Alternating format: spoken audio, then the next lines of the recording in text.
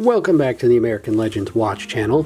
No watch gets me more compliments than a Panda style racing chronograph.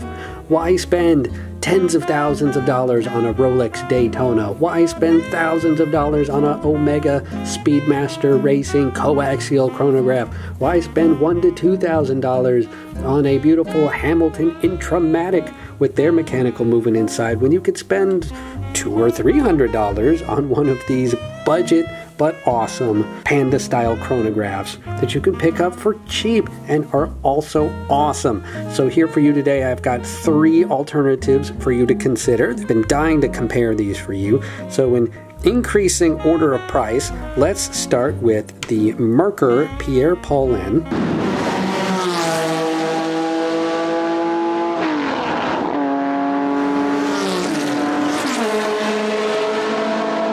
Which you can get for less than $200, even with this sapphire crystal, and the real treat is on the back. This is a mechanical column wheel chronograph, very snappy action, absolutely drop dead gorgeous.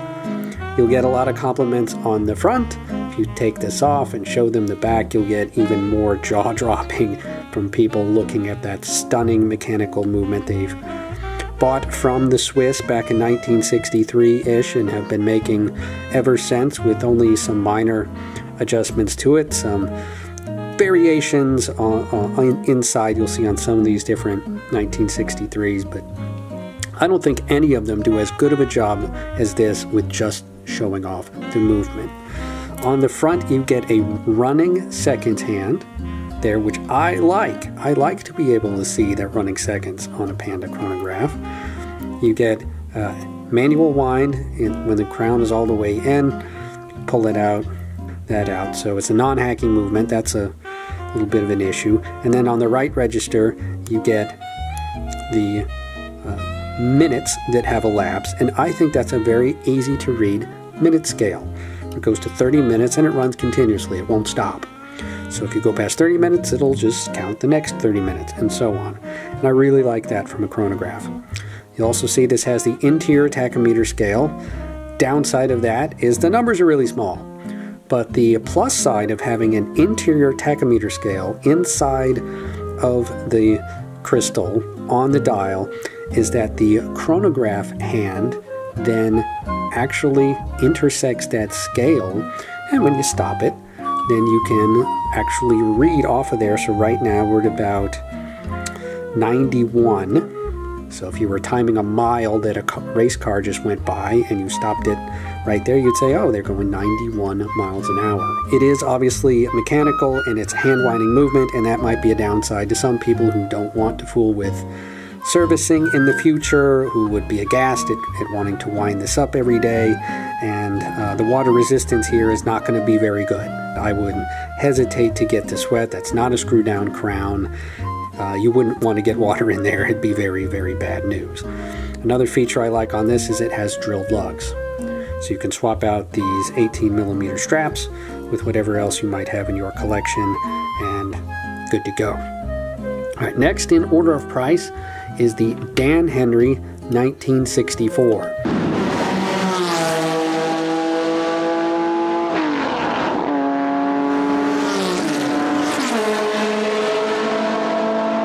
The Dan Henry and the Yama that I'll show in a second are both Seiko Mecha Quartz movements, which means there's a battery inside. You don't get a see-through case back, you get an awesome embossed case back here with the race car on it. They do a really good job. You can even see details on the spokes if you look in there very closely. You have to change the battery every maybe 3 to 5 years or so, depending on how much you use the chronograph.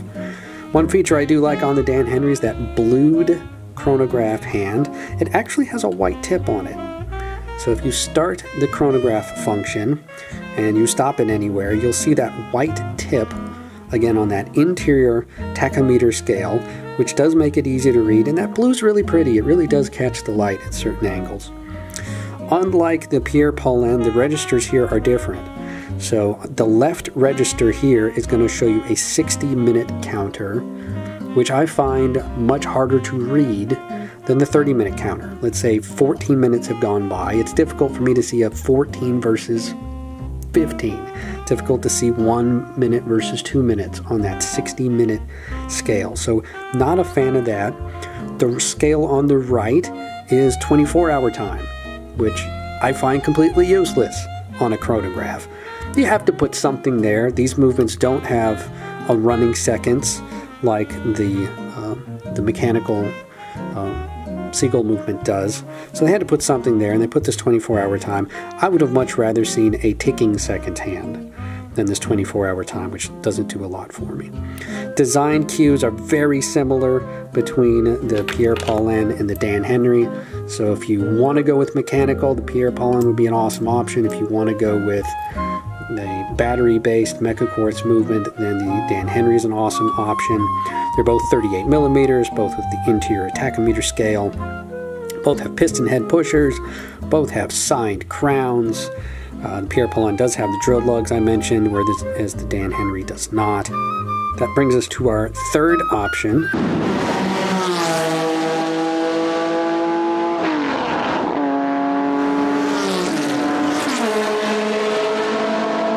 The third option here is just a little bit more money. You can get yourself a Yema Rallygraph. This is slightly larger at 39 millimeters, has 20 millimeter straps. Again, as I mentioned, a Seiko Mecha Quartz movement inside. Instead of a race car here, you get the beautiful Yema heraldic crest they've been using for ages.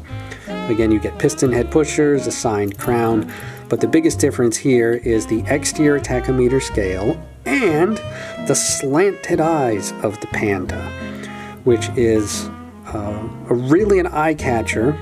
But unfortunately, it does make the hour hand and the minute hand frequently overlap those corners, which is a hindrance to the legibility.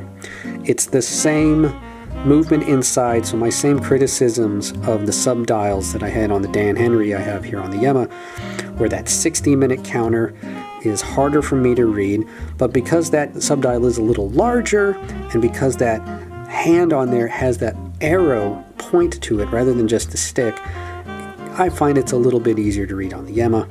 I do think the exterior tachymeter scale is easier to read because the font is larger. You get a little bit more markings here on the scale itself depending on what range you're looking at. However, the drawback is that chronograph hand never actually intersects that scale because the chronograph hand is inside. So you have to line up the red tip yourself, and let's say we stop here, try to read off of that, and it looks like we're in the ballpark of 275 units per hour. Hope you're measuring a rocket ship, maybe you're going that fast. The red tip does help with lining up, and I do like the exterior scale, made famous on the Omega Speedmasters, one of the first watches to use that exterior tachymeter scale.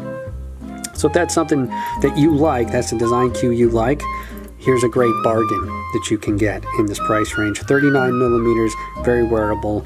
Comes with this awesome Milanese strap, has a signed buckle on there. Also comes with a very good quality leather strap that has the yellow Yema and French colors on it. It's 20 millimeters, so really versatile when it comes to straps. Would look awesome on lots of different combinations, but unfortunately no drilled lugs. So speaking of straps, I mentioned the Yema comes with this great Milanese strap, also comes with the leather strap. Curiously, the leather strap it comes with is not perforated. The Dan Henry comes with a beads of rice strap, and it came with a leather strap that I didn't like either, also seemed really thin. So I got this aftermarket strap for it. This is a really nice strap here from the folks at Mon Straps. This version of the Pierre Paulin comes with a thin but supple strap here on a deployant.